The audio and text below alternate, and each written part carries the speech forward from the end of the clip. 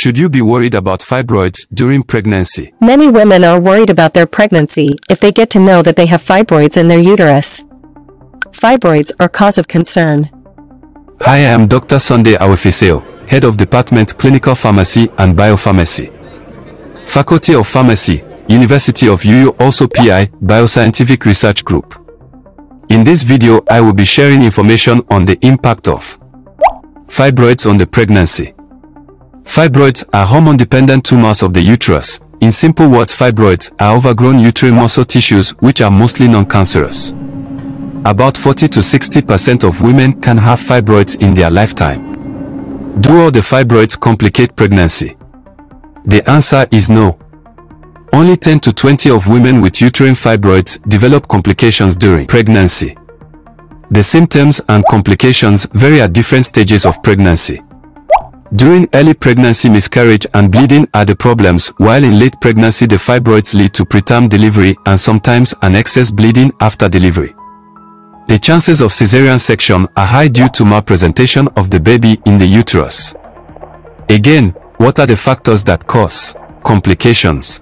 The adverse complications of uterine fibroids during pregnancy depend on three factors, which are basically 1. The location of the fibroid in the uterus.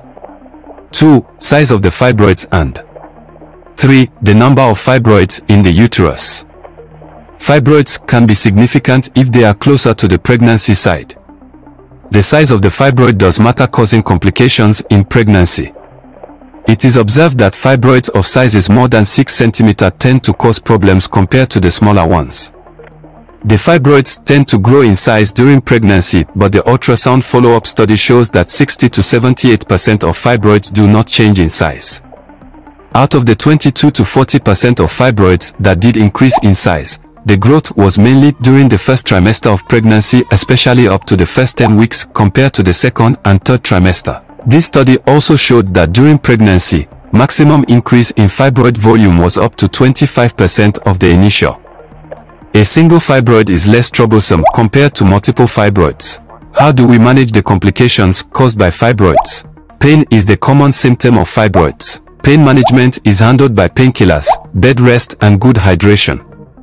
Surgery is done for fibroids before a woman becomes pregnant only if there is difficulty to conceive or if there are repeated miscarriages.